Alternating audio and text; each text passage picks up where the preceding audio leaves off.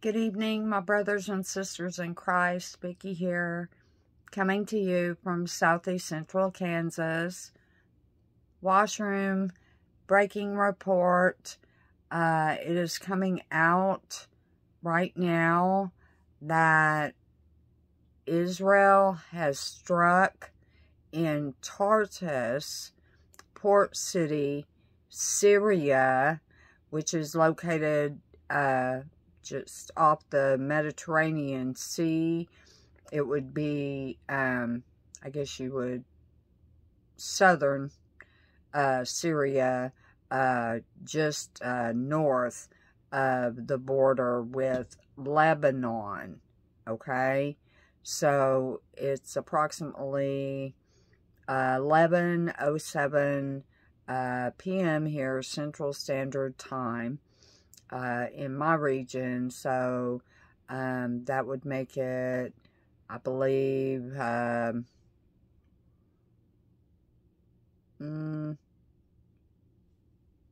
just after 6 a.m. Israel time, I believe. The pictures came out, so it was, it's daylight there.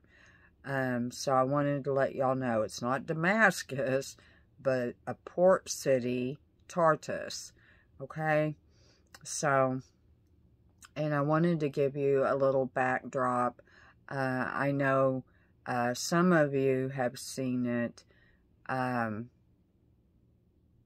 Today was really quite a lovely day until about 4:30. I received a phone call from my daughter.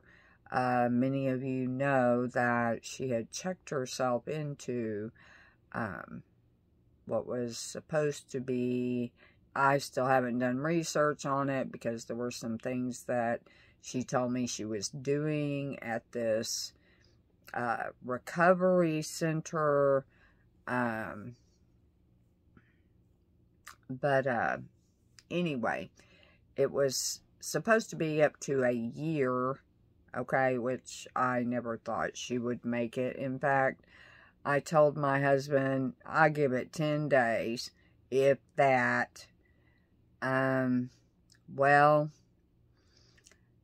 she just up and left her husband, okay, to go to this place where she was living in a very small room in a top bunk bed shared with another woman. They took her phone from her. She was calling me from this facility's cell phone, which she was able to call me at any time.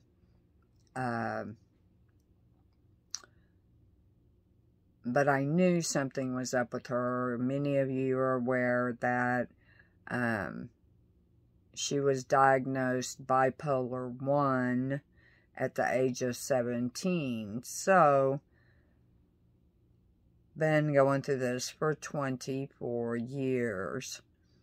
I'm tired. But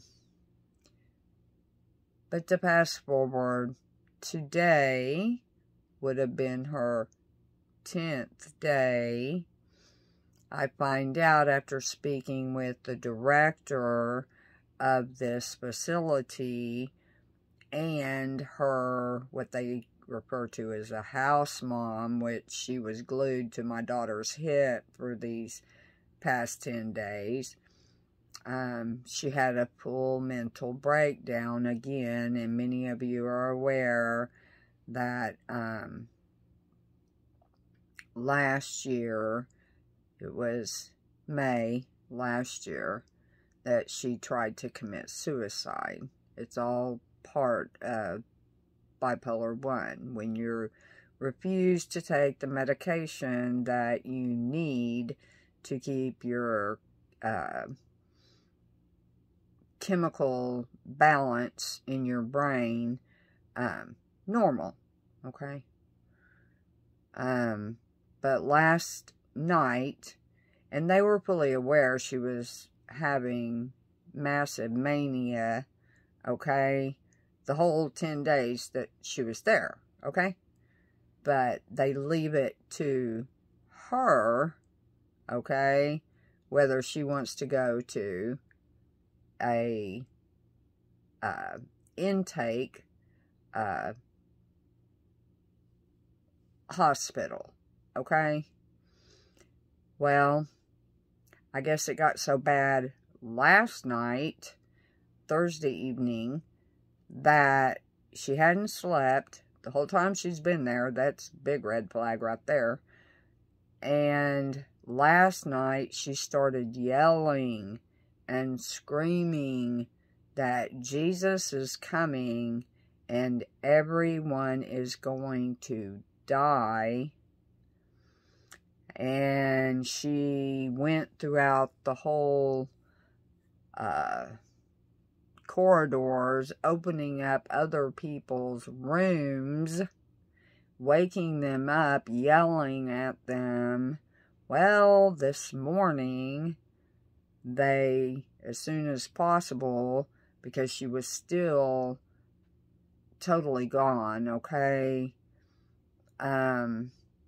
they took her to a mental facility hospital to get her stabilized, and she refused treatment and called her husband to come pick her up immediately, okay? And I spoke with her for a little bit, and she was very agitated because she doesn't want to hear truth.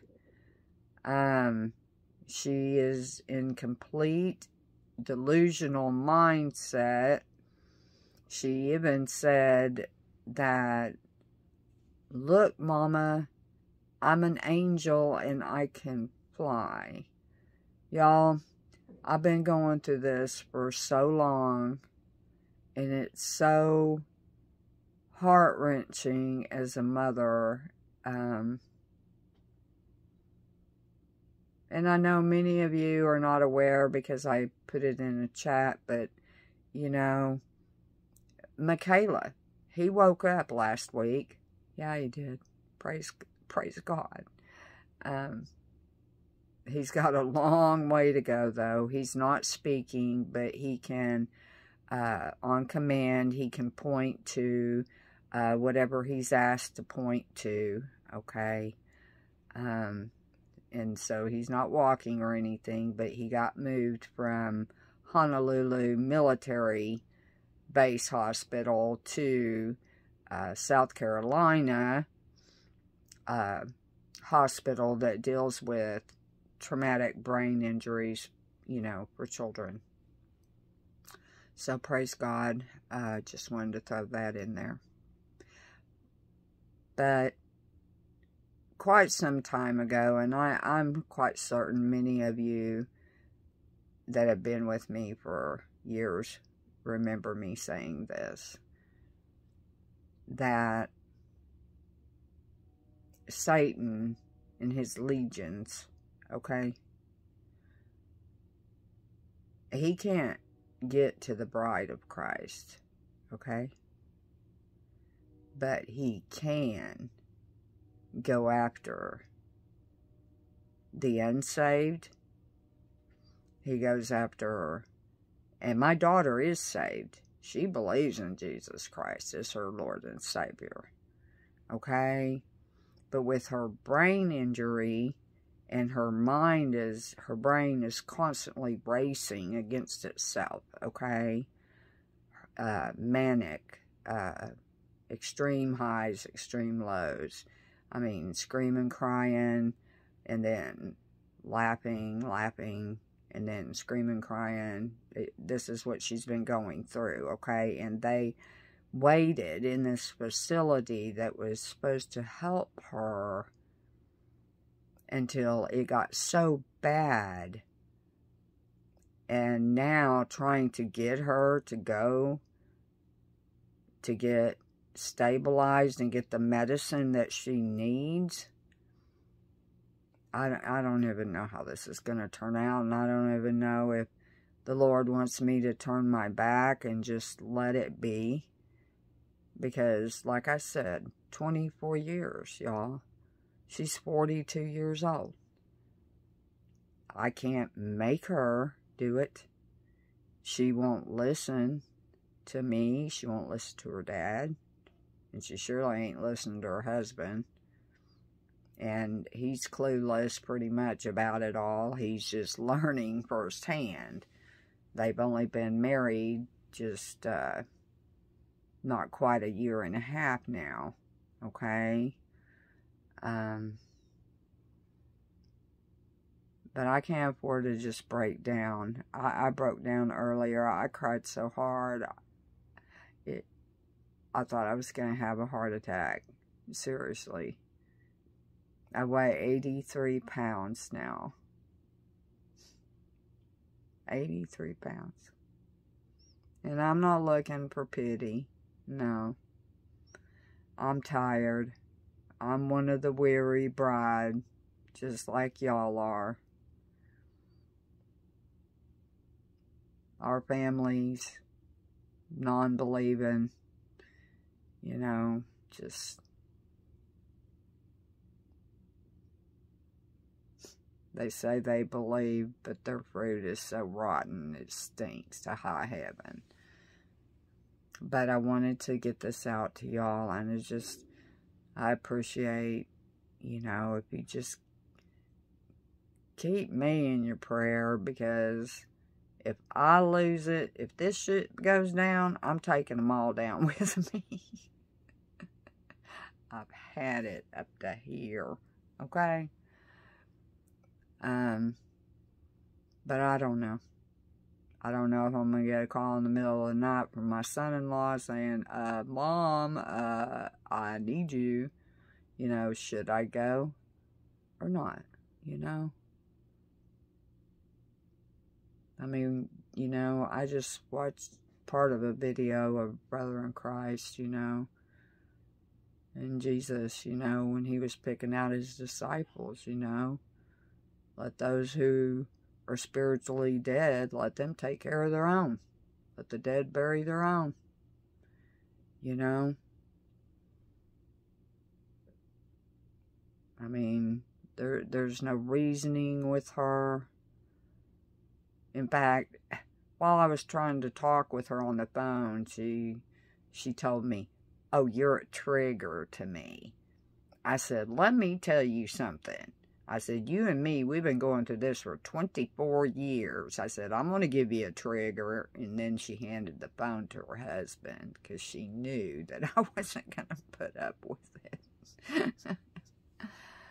But anyway, I'm so tired, y'all. It's just, I love you guys. And Jesus loves us. Yeah, he does. I know he does. Guard your heart above all else. Guard your heart.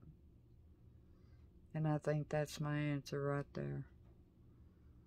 Just leave it in the past and keep moving forward. Our toxic family friends, so-called friends, they're trying to take us back into the past, and that's not where we want to be. We want to go home, and we want to go up when the trump of Almighty God sounds. Amen.